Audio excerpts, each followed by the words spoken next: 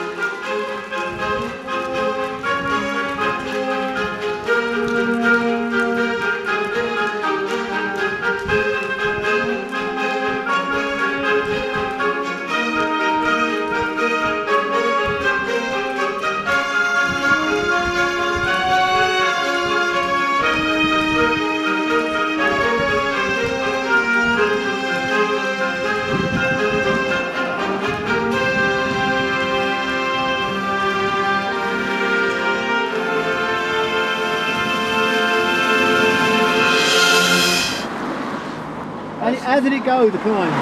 Okay, I'm quite pleased actually, but I'm not going all the way. I'll leave it at that.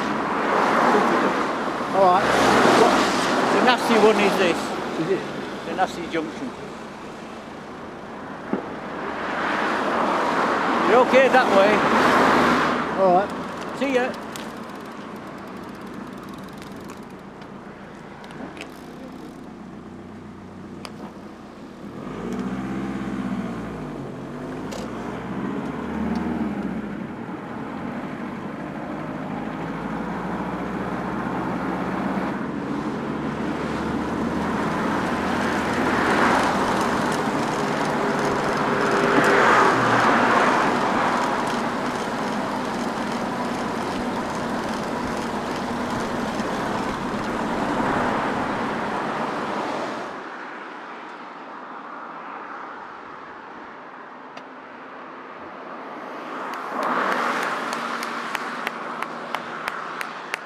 For lunch. Over the winter of 1954, Brian signed a contract with Hercules with fellow cyclist Arthur Ilsley. The manager was Sid Cousins, who had previously managed the BSA team. Arthur doesn't look very happy. Publicity for the retail trade. The following year, 1955, he had high placings in the Flèche Wallonne, he was 4th, Paris-Nice, 8th, and the Tour of Calvados, 9th. All this leading up to the big one, the Tour de France. Well, they were jumping the gun a little bit because we had to qualify to a certain degree. Hercules were all right, that was fine. Hercules were willing to support us in, or ride us in the Tour, and were hoping to put a team in the Tour.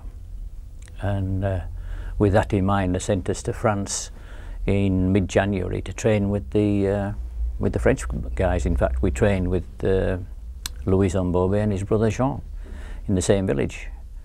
We weren't always out with them, but at least they gave us a few pointers, etc. And from the results we had early season, the Hercules got a place in the Tour, yes. Well, I wouldn't say we were accepted, but we weren't turned away, let's put it that way. You have to earn your place in these things and gain a little bit of respect, and I think we did that, both by our training enthusiasm and the way we rode in races, really.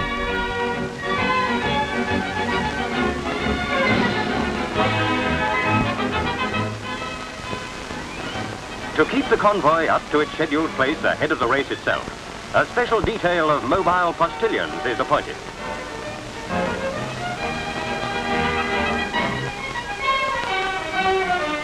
At the rond-point, the last few minutes before the start tick by. This year, 122 riders from 8 countries of Europe will compete, along with a North African team. The French are in the majority, with 4 teams each of 12 riders. As the cyclists complete the final formalities, we can only guess what they're thinking before the start of this marathon, the greatest test of endurance ever known. The team cars, usually the ubiquitous Jeep in new guise, set out into a day that will make headline news. To give this news to the world, a convoy of cars and motorcycles carries representatives from press, radio, films and television. Every report is indeed stop press. For, with the race already on its way, this is cycle history in the making.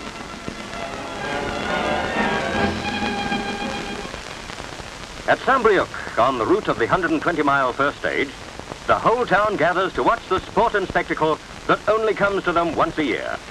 This is a time when few tasks are too urgent to be conveniently shelved. En avant les coureurs! To the race leader is the wearing of the coveted maillot jaune. No laurel wreath is more proudly worn or richly deserved than this yellow jersey.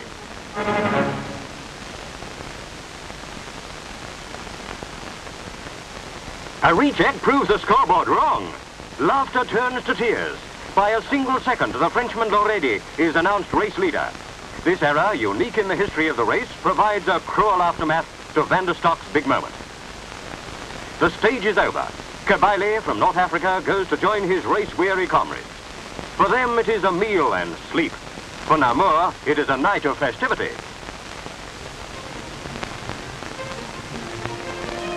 Morning sees the start of the long stretch southward, over the cobbles by Dinan to Metz.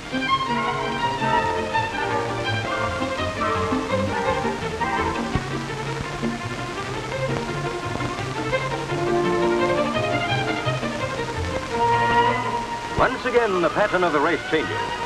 At the finish, Magni, ace rider from Italy, takes the lead. The struggle for supremacy is already mounting in intensity. Retirements are becoming more frequent, and only the best can maintain the pace.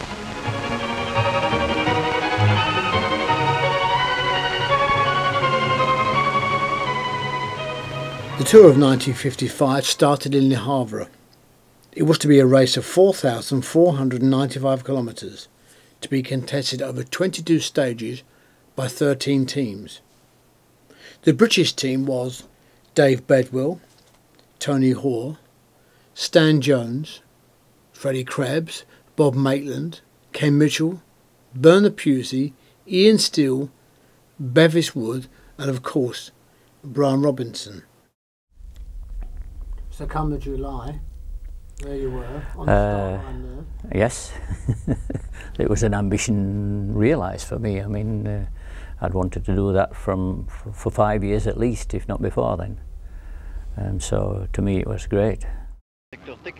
The team is introduced to the small audience by Sid Cousins. The guy on the right with the white hair is Frank Southall, a former professional cyclist. 6 coureurs parmi les 10 coureurs de l'équipe anglaise. Bien. Monsieur Cossins, j'aimerais bien que vous nous présentiez vos coureurs, quelques-uns. Monsieur là-bas, c'est Monsieur Pusey. Pusey, bon. En bas, alors, ici. Monsieur Jones. Oui. Et ici, Monsieur Mitchell. Oui, Mitchell. Et Monsieur Bedwell. Bedwell. Et Monsieur Krebs. Alors, debout. Debout, au fond, il y a Monsieur Hoare. Oui. Et puis Monsieur Steele. C'est ça. Il en manque... Oh, quelques-uns qui étaient partis, Maitland, Robinson, et quelques autres qui sont partis oui. au matin. Le temps est beau, le vent, un vent léger souffle de face, mais qui n'est pas pour gêner les coureurs qui ont pris un départ très rapide.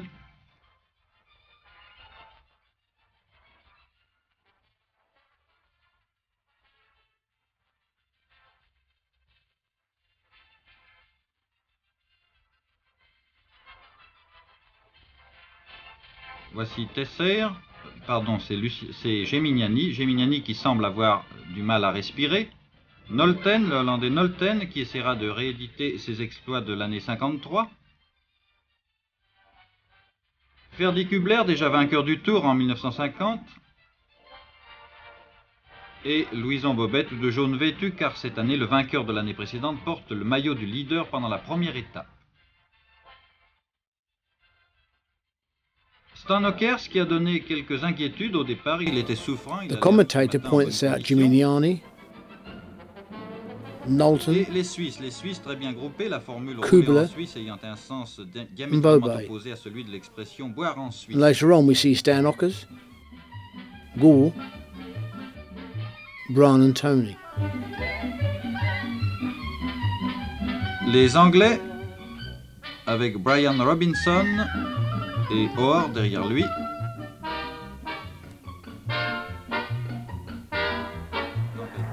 In the time trial that was held in the afternoon, the British team finished 9th, behind the winners, the Dutch. Les Britanniques n'ont guère de prétention dans cette